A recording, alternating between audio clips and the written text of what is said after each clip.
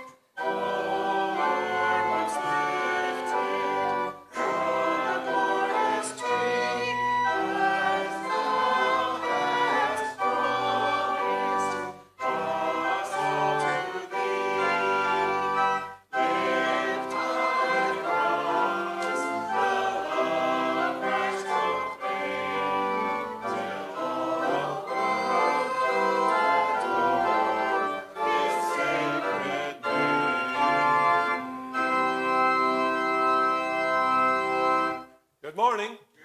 Welcome to St. James Lutheran Church of Imperial Beach. Glad you're here today. Glad for those who are tuning in. Please send us an email. We'll get you the bulletin. Our order of service will begin on page 3. In the name of the Father, and of the Son, and of the Holy Spirit. Amen. Out of the depths I cry to you, O Lord. O Lord, hear my voice. Let your ears be attentive to the voice of my pleas for mercy. If you, O Lord, should mark iniquities, O Lord, who could stand? But with you there is forgiveness, that you may be feared.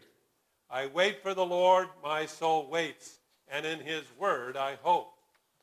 My soul waits for the Lord, more than watchmen for the morning, more than watchmen for the morning.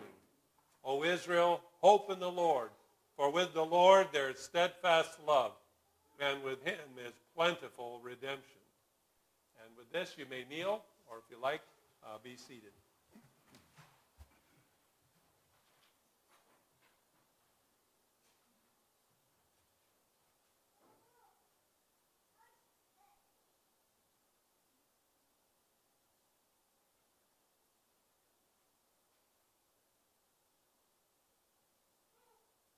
Most merciful and gracious God, we confess that we have sinned against you. We confess our sins of thought, of word, and of deed, some of which is known to us, some of which is unknown to us. Sadly, we have disobeyed your righteous teaching, and we are truly sorry and ask for your forgiveness for the sake of Jesus Christ, our Savior.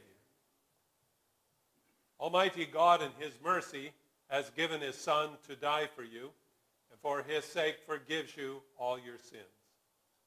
As a called and ordained servant of Christ and by his authority, I therefore forgive you all your sins in the name of the Father, and of the Son, and of the Holy Spirit. Amen. Thanks be to God. You may have a seat. Hymn 349, Hark the Glad Sound, verses 1 through 3.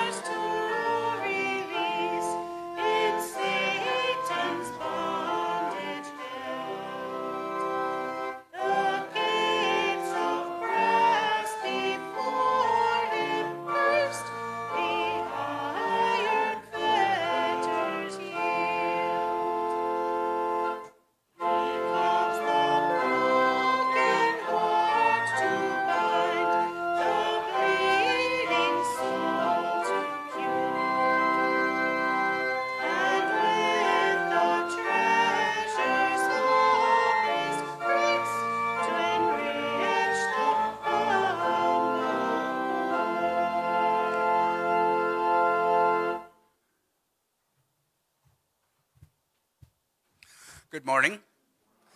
Our first scripture reading this morning is from the Old Testament, from the book of the prophet Ezekiel, from chapter 37, verses 1 to 14.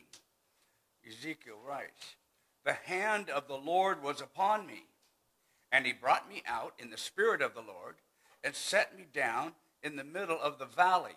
It was full of bones. And he led me around among them, and behold, there were very many on the surface of the valley, and behold, they were very dry.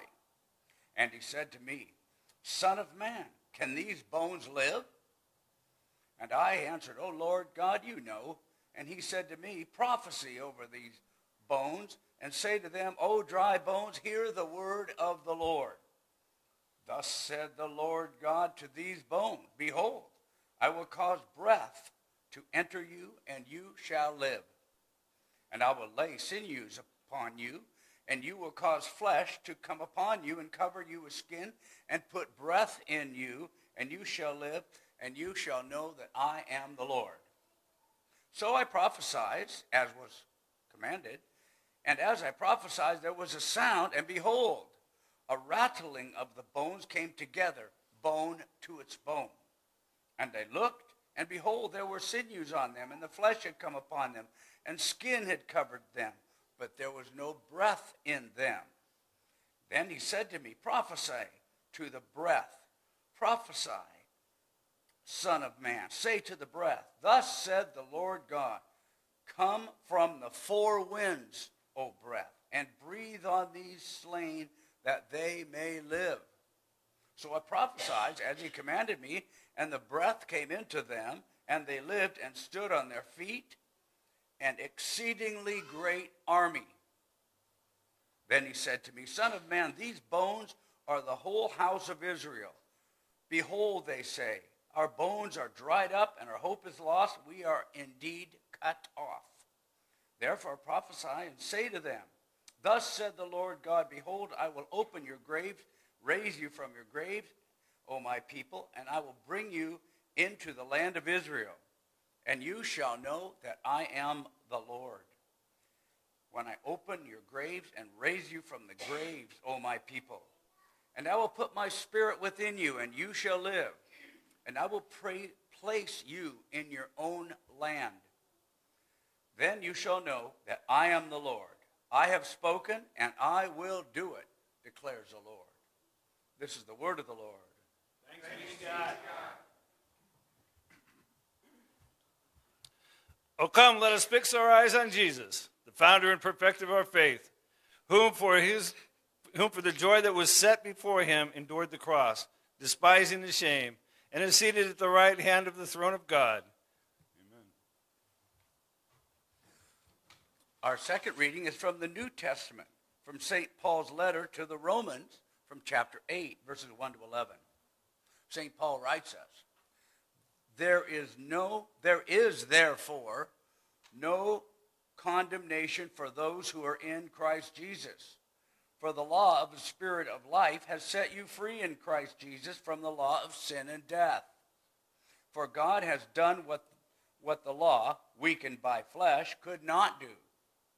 By sending his own Son in the likeness of sinful flesh, and for sin, he condemned sin in the flesh, in order that the righteous requirement of the law might be fulfilled in us, who walk not according to the flesh, but according to the Spirit. For those who live according to the flesh set their minds on the things of the flesh, but those who live according to the Spirit set their minds on the things of the Spirit. For to set the mind on the flesh is death, but to set the mind on the Spirit is life and peace.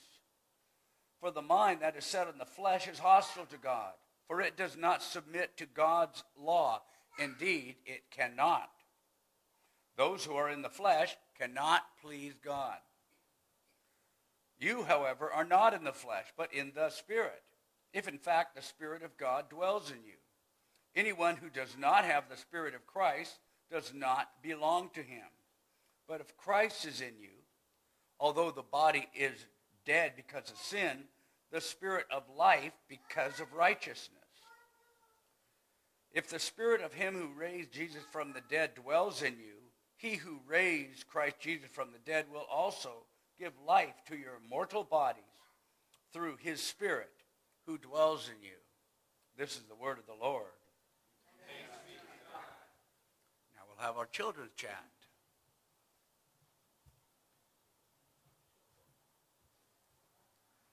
Anyone like to come up?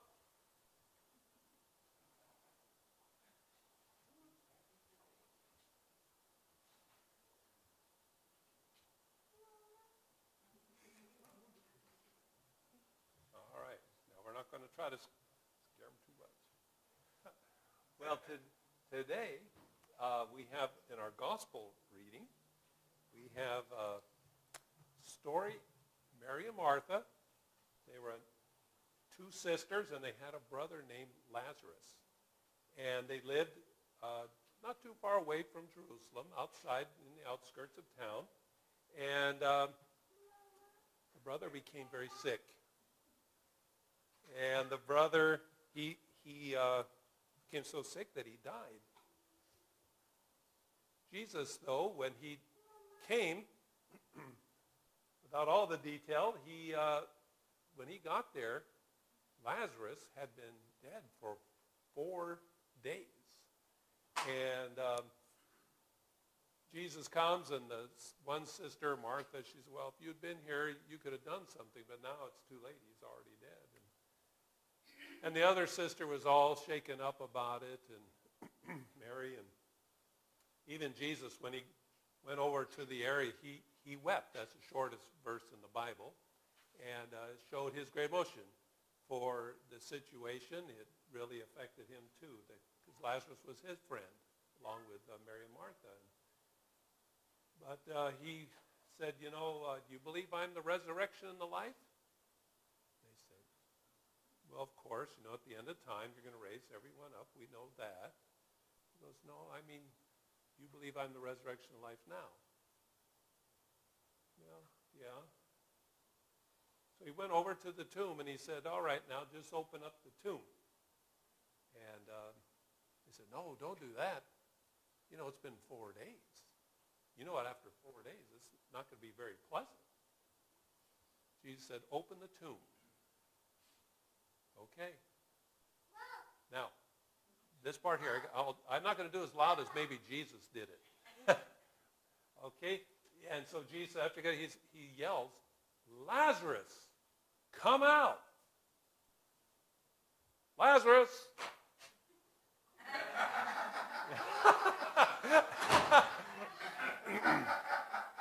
And everybody was laughing and so happy. We got to be careful here. Not too scary, Fred.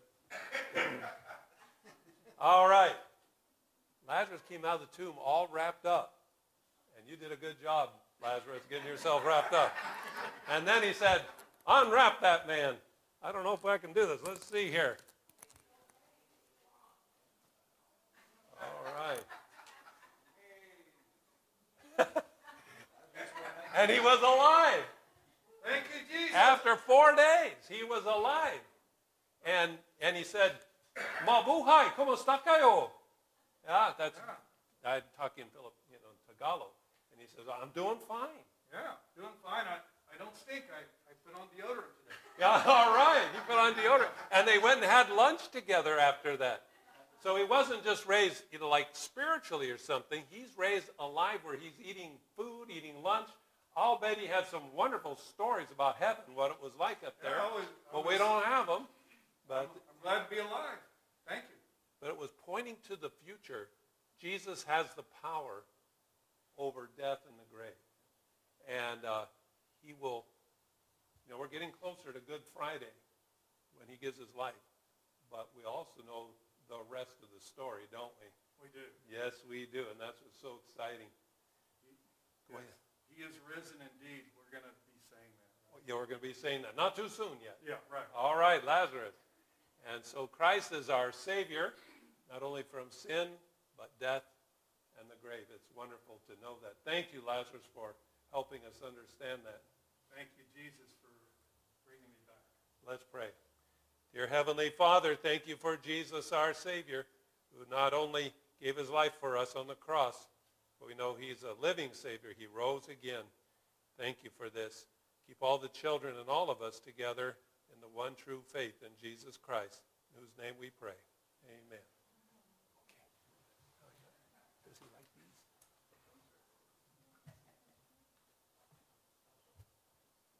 Ooh, yeah, there you go.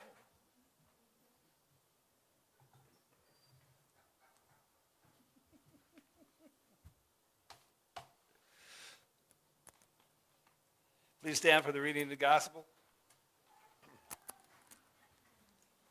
Gospel reading has been shortened. We're starting at verse 17. The gospel reading is from John, verse 17 through 45. Glory to you, O Lord.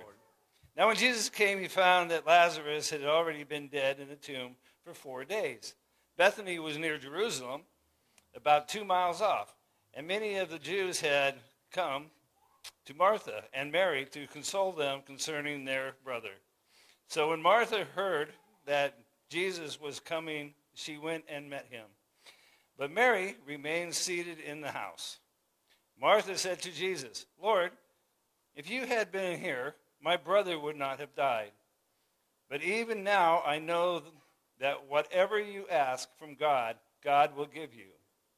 Jesus said to her, your brother will rise again, Martha said to him. I know that he will rise again in the resurrection on the last day. Jesus said to her, I am the resurrection and the life. Whoever believes in me, though he die, yet shall he live. And everyone who lives and believes in me shall never die. Do you believe this? She said to him, yes, Lord, I believe that you are the Christ, the Son of God, who is coming into the world. When she had said this, she went and called her sister Mary, saying in private, the teacher is here and is calling for you. And when she heard it, she rose and quickly went to him. Now Jesus had not yet come into the village, but it was still in the place where Martha had met him. When the Jews who were with her in the house, consoling her, saw Mary rise quickly and go out, they followed her, supposing that she was going to the tomb to weep there. Now when Mary came to where Jesus was and saw him, she fell at his feet, saying to him, Lord, if you had been here, my brother would not have died. When Jesus saw her weeping and deeply moved in the spirit and greatly troubled, and he said, Where have you laid him? They said to him, Lord, come and see. Jesus wept. So the Jews said, See how he loved him. But some of them said, Could not he who opened the eyes of the blind man also have kept this man from dying? When Jesus, deeply moved again, came to the tomb, it was a cave, and the stone lay against it. Jesus said, Take away the stone. Martha, the sister of the dead man, said to him, Lord, by this time there will be an odor, for he has been dead 4 days. Jesus said to her, Did I not tell you that if you believed, you would see the glory of God? So they took away the stone. And Jesus lifted up his eyes and said, Father, I thank you that you have heard me. I knew that you always hear me, but I said this on account of the people standing around, that they may believe that you sent me. When he said these things, he cried out with a loud voice, Lazarus, come out. The man who had died came out, his hands and feet bound with linen straps, and his face wrapped with a cloth. Jesus said to them, Unbind him and let him go. Many of the Jews, therefore, who had come with Mary and had seen what he did, believed him. This is the gospel of the Lord. Praise to you, O Christ. Now we'll confess our faith with the words of the Apostles' Creed. And we begin. I believe in God the Father Almighty, maker of heaven and earth, and in Jesus Christ, his only Son, our Lord, who was conceived by the Holy Spirit, born of the Virgin Mary, suffered under Pontius Pilate, was crucified, died, and was buried. He descended into hell. The third day he rose again from the dead. He ascended into heaven and sits at the right hand of God the Father Almighty. From thence he will come to judge the living and the dead. I believe in the Holy Spirit, the holy Christian church, the communion of saints, the forgiveness of sins, the resurrection of the body, and the life everlasting. Amen.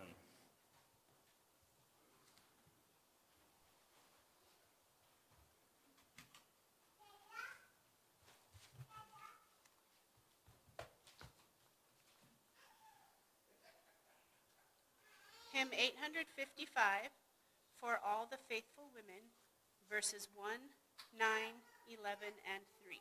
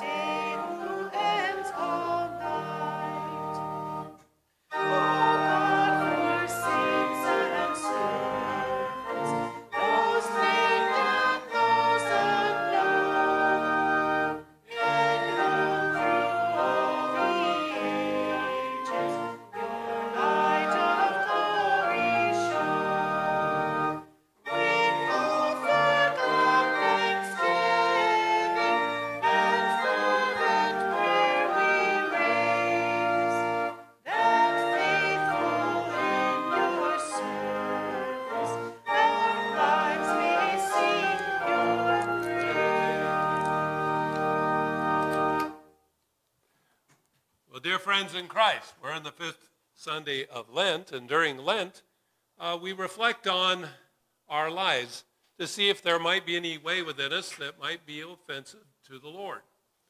But the question is, what is this mirror in which we reflect our lives? Or what is the standard by which we measure our lives to see if we fall short of the glory of God? The psalmist says in the first two verses of the first psalm, "Blessed is the man who walks not in the counsel of the wicked, nor stands in the way of sinners, nor sits in the seat of scoffers, but his delight is in the law of the Lord, and on his law he meditates day and night." You find that the law of the Lord is a delight to the believer. Those who are living, as Paul said, those who live according to the Spirit, they delight in God's law because it's a blessing for them. And I want you to be blessed today. So we're going to talk about God's law, about the Ten Commandments. I thought it would be time to have a little review. But before we do, we want to look at the context and a little bit of the backstory as we lead up to the Ten Commandments, because it may have been a little while since you thought about it. When we look here, we see the verse in Exodus 19:1. On the third new moon, after the people Israel had gone out of the land of Egypt, on that day they came into the wilderness of Sinai. This is where we start leading into the story where they're at Mount Sinai and they're going to receive the Ten Commandments. But what is this about three, cycles of the moon after? It's talking about in the last 3 months since the time of the Passover. Let me explain what's happened here. As you'll remember, Jacob, they were suffering a famine 430 years previous to this.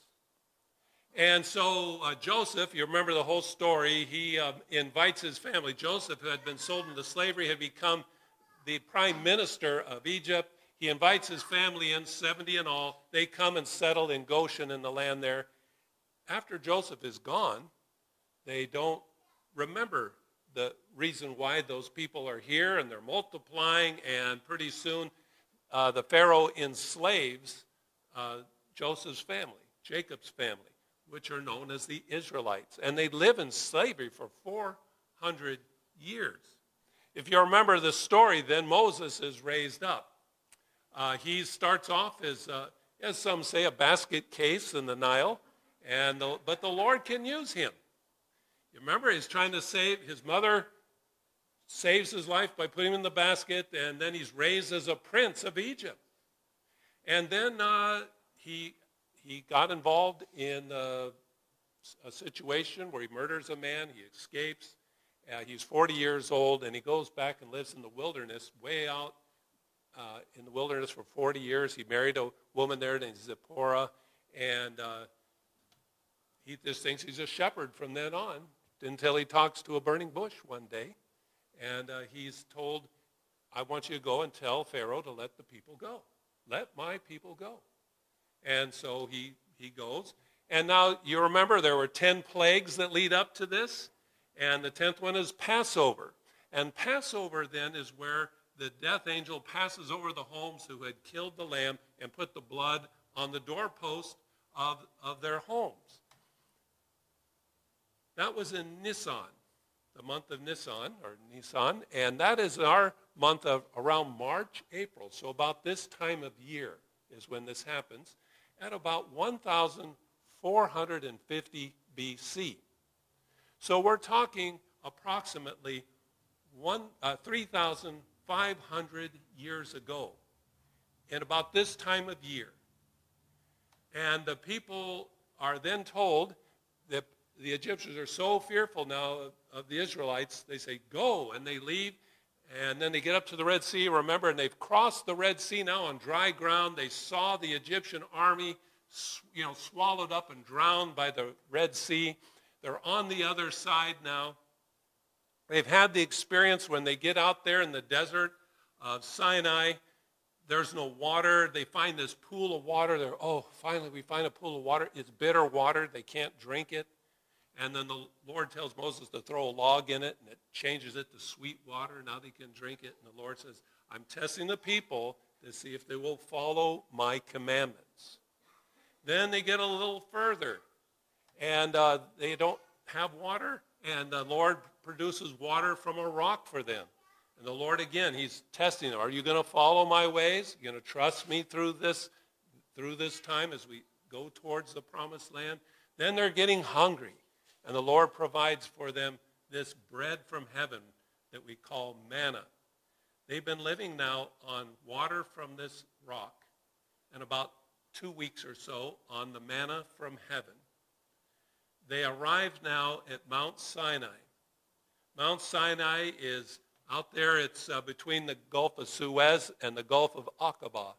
It's south of Israel. If you're trying to locate it, it's north of the Red Sea. It's a place, if you want to see it today, you can fly there and take a bus. And you can arrive at St. Catherine's Monastery, which is built at the foot of the mountain.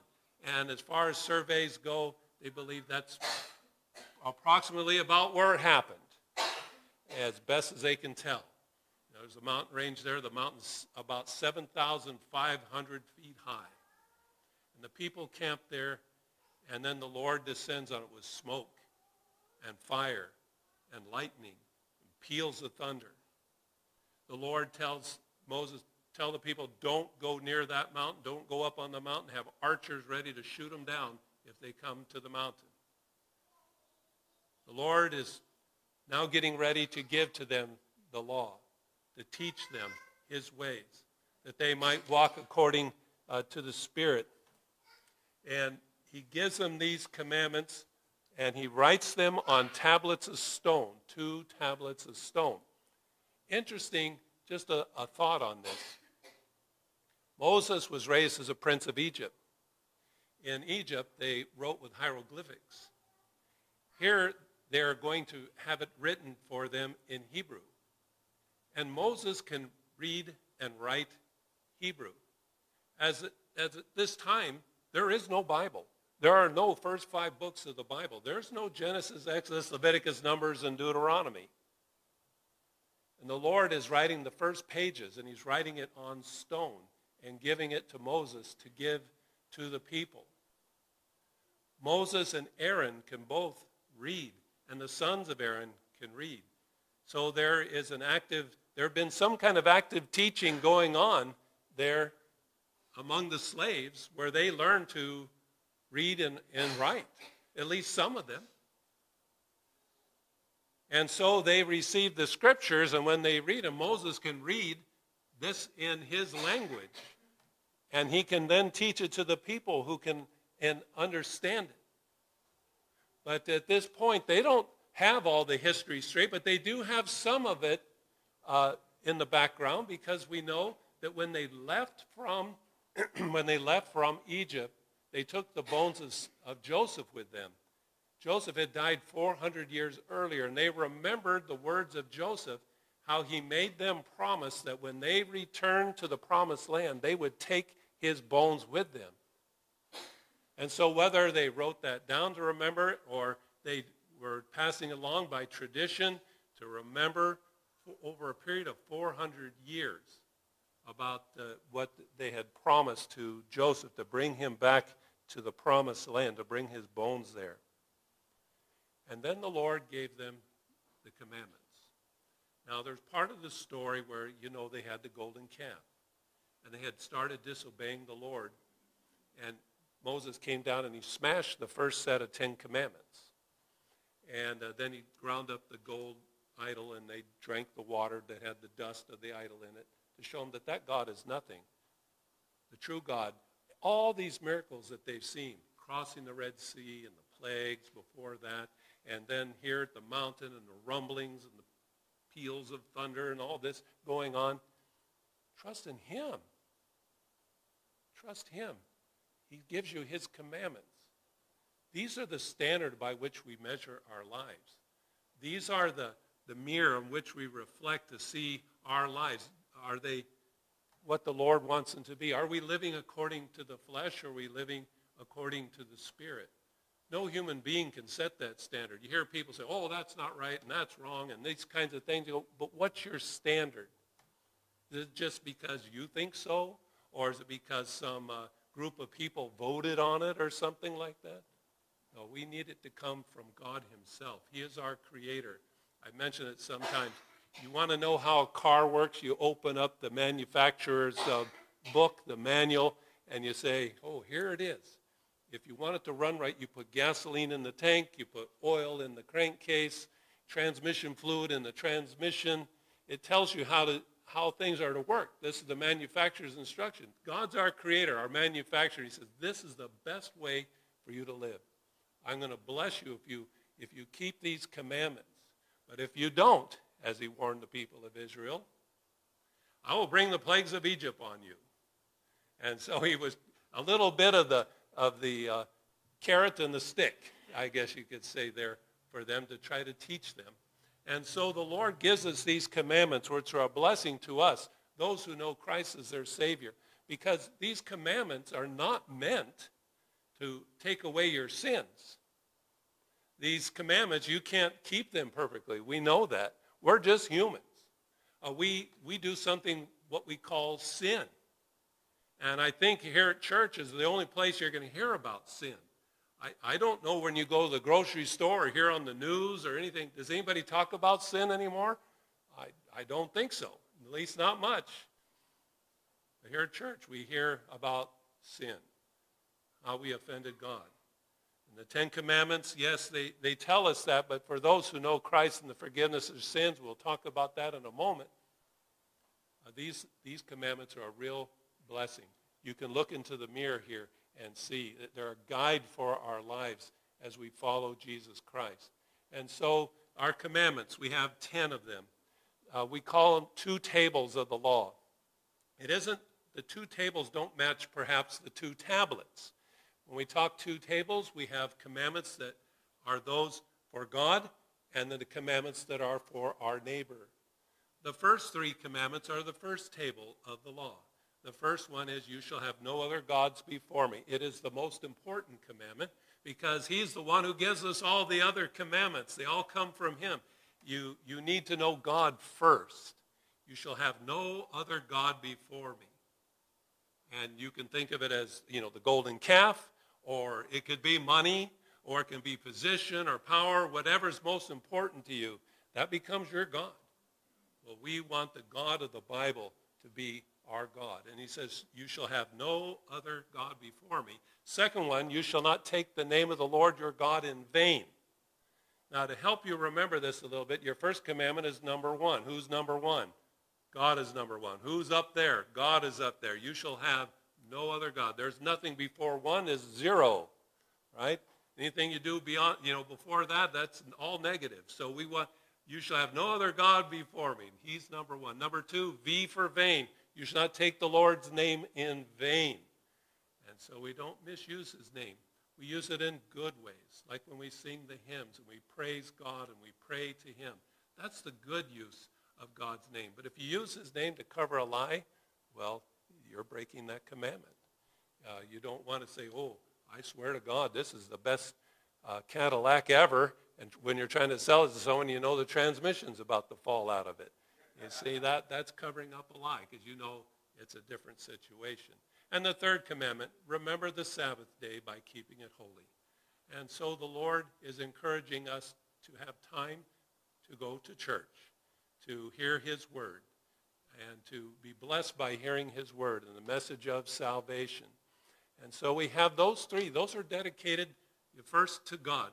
No other God, not use his name in vain. Remember the Sabbath day to worship our God. Now, you have commandments 4 through 10. And 4 through 10, they relate to our neighbor. How do I take care of my neighbor? And these things are a real blessing to us. The first one on that list is number 4, honor your father and mother. Parents are second only to God. You notice that. God, these are not just randomly thrown together. But God put number 4 right after the commandments concerning himself to honor father and mother. Father and mother are very important. It's also a positive commandment. Each of the commandments have a positive side and a negative side. One side telling you not to do something. The positive side is to do something positive. So honor your father and mother. Okay, you bring your mother a bouquet of flowers. See, that would be the positive thing where you're honoring them. Your mother tells you to clean up your room. You clean up your room. That's honoring her. Dishonoring is when you make your parents angry at you. You do things that anger them. And so there you have the negative side and the positive side. But this commandment starts off positive. Honor your father and mother. And it's the commandment, Jesus says, has a promise connected to it that it may go well with you and your days may be long on the earth. The Lord will bless you with a better life and a longer life if you honor your father and your mother. That's a wonderful promise that he gives. He says, I want to just reinforce this commandment to you. I put it number one on the list. Number one neighbor, your parents. Another thing about it, I will bless you if you do this. I give you a specific promise with this. It's a wonderful thing to know. You see, Jesus himself, he's God on earth. But he says he submitted himself.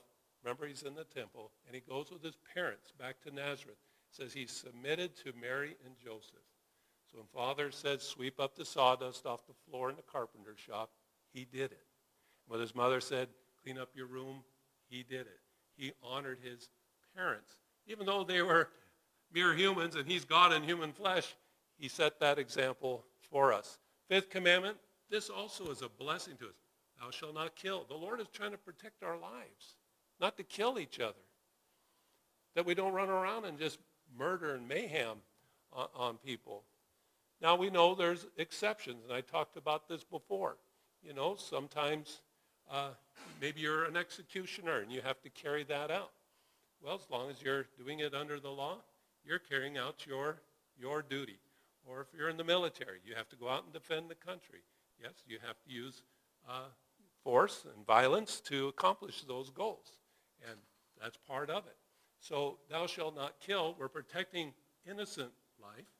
And then at times we have to take life when you have not so innocent or someone's trying to harm us.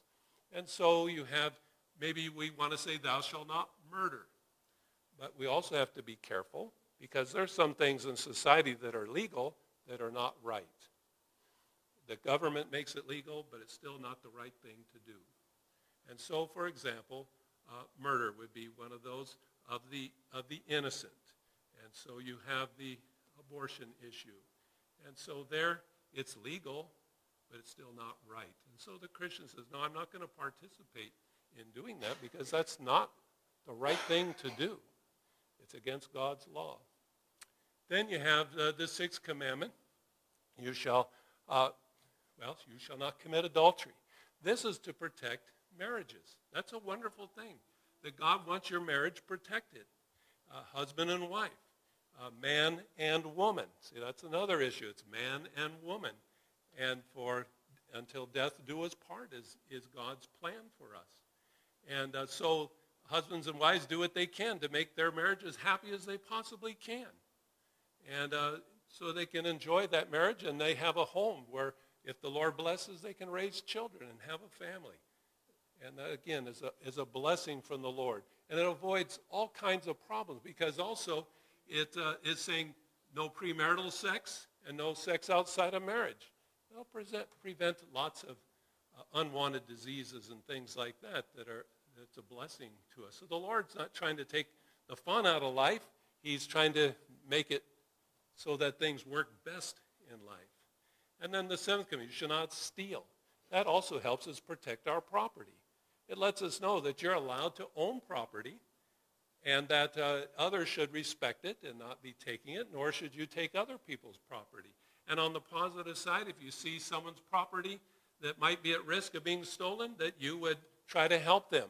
So if they leave their garage door open, you say, oh, hey, Joe, you left your garage door open. You might want to close it. Yeah, because you don't want someone stealing your tools or something like that. And so you're looking out for other people. Or you see a senior who might be taken advantage of by a contractor who's trying to rip them off. And you step in and say, you know what, Granny, I think somebody's trying to rip you off here. And you help them out. So you protect them. And that seventh commandment is, again, another blessing. Number 8, you shall not give false testimony against your neighbor. You shall not bear false witness against your neighbor. It starts in the court. When you go to court, you tell the truth, the whole truth, nothing but the truth. You don't lie. If it's not to your advantage or to a family member's advantage, you still tell the truth. We always tell the truth. We don't spread gossip. Instead, we try to put the best construction on people's lives, the best motives that we can put on their lives, rather than trying to think of, a bad story we might want to say about them. No, it protects us against gossip, protects us against lying, and especially at the court level where someone can take away your life, your property, your family. So it's very, very important. Number 9 and 10 are very much related. You shall not covet your neighbor's house.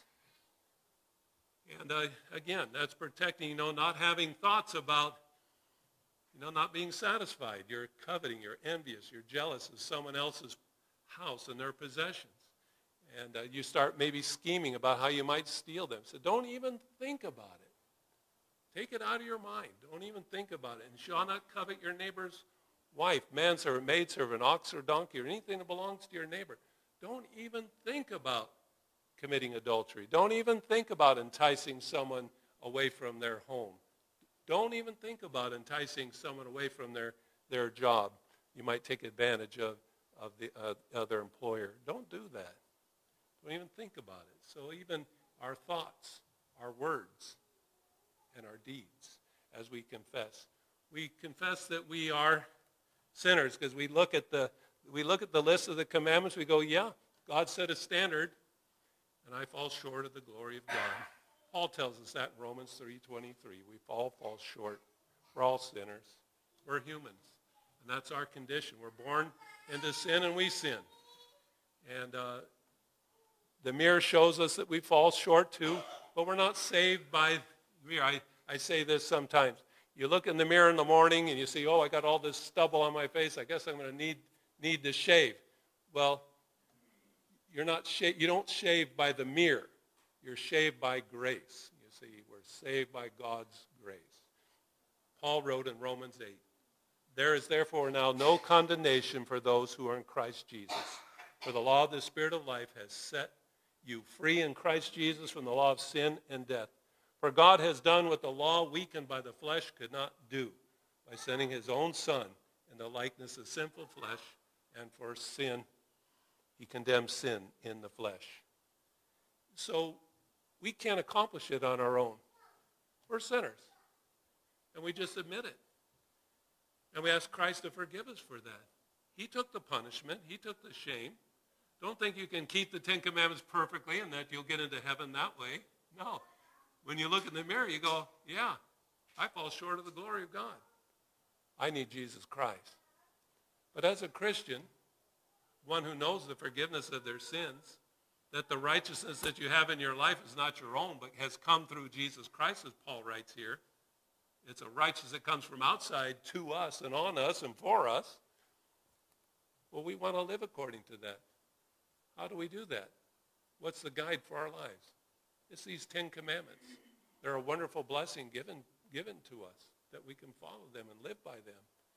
And at this time of Lent, we have the color purple, remembering the darkness of sin and how Christ had to go to the cross for us. And we're so thankful that he did that for us. We're getting close to Good Friday when we contemplate how Christ hung there on the cross and became sin for us. It says he became a curse for us. Can you imagine that? Galatians chapter 3 becomes a curse for us, that we might have the righteousness of him put upon us into our account. But now as Christians, we want to live according to these commandments. We want to live by them. He gave them to us, and it'll be a blessing to you. Do things God's way. I always encourage that. Do things God's way. There might be other ways you think are easier, but do it God's way. And if it turns out that it's, like a Joseph who gets wrongfully accused and gets thrown into jail, remember that? He gets falsely accused, and he finds himself in prison.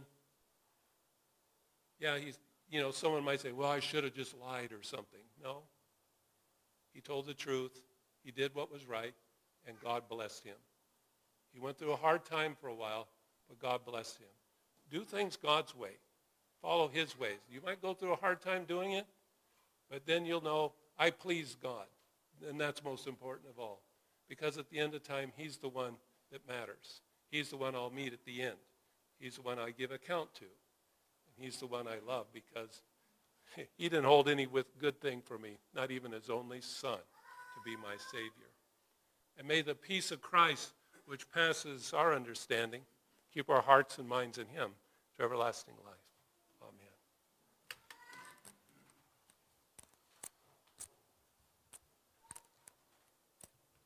If you're not worshiping here in person, you are able to make your tithes and offerings online. And while the ushers come forward to receive our tithes and offerings, we'll sing hymn 770, What a Friend We Have in Jesus.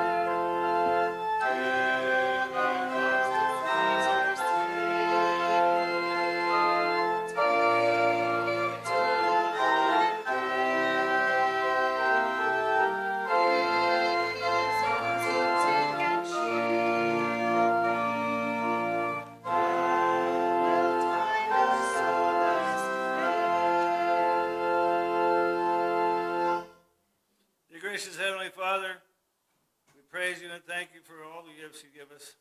We praise you and thank you for all the blessings you give us each and every day of our lives. In the name of your loving Son, we pray. Amen.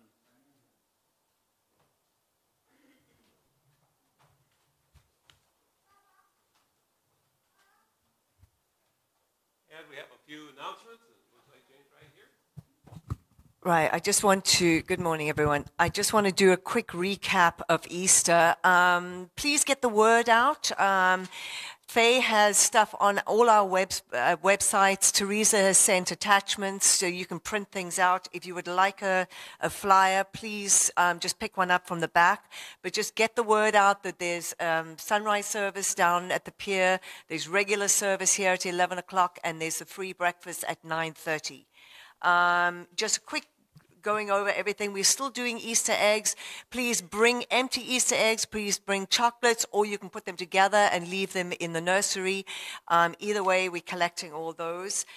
We still need a lot of signing up for help. On the Saturday before, we will be staging. So if you have any will to help us out, we got to get all the chairs on the racks.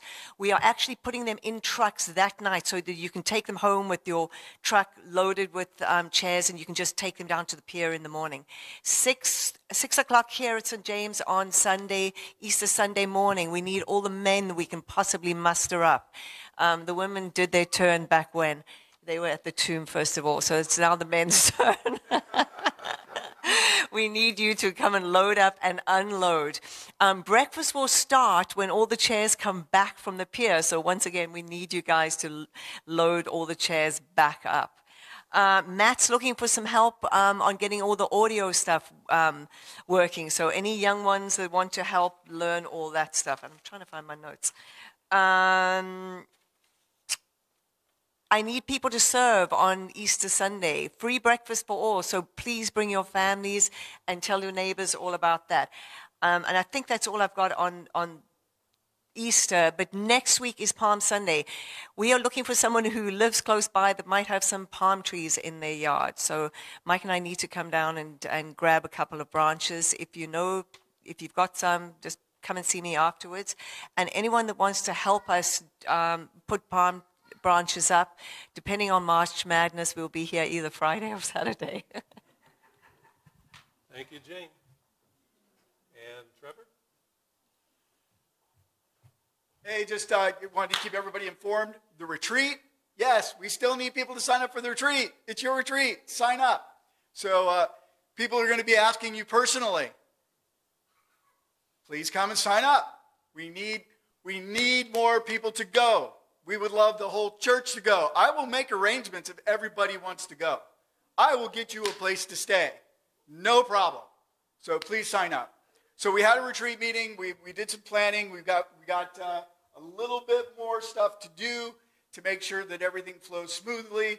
But the retreat's just around the corner. So please sign up. If you haven't, you need to. The other thing is, we have a lot of things going on in our church. Committees. If you're not on a committee, please look into joining one of the committees. That's a real good way to help manage our church. If you don't know what the committees are, next week I'll make sure that we have a list of all the committees that really need help.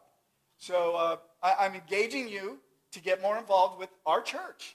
We have a lot going on. There's a lot of information. I mean, I often feel that I'm one of the most uninformed persons in the church.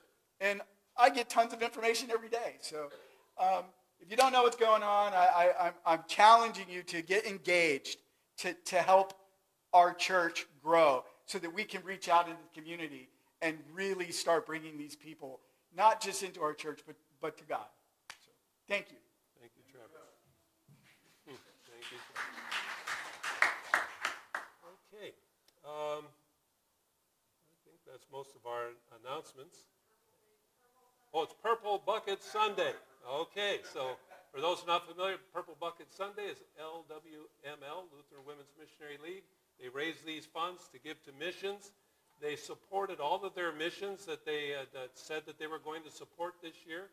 I don't know the amounts. I mean, it's like into the millions of dollars, and they took care of them. And it's a wonderful thing that they're doing here locally and also internationally. And St. James is a big element in our local sunshine zone. So it's wonderful, and thank you for your generosity. It really, really helps. Okay. We'll rise then and go to prayer.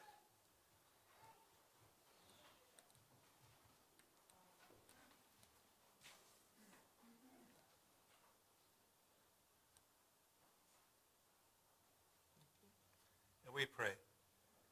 Dear Heavenly Father, bless the word which passed between preachers and hearers this day.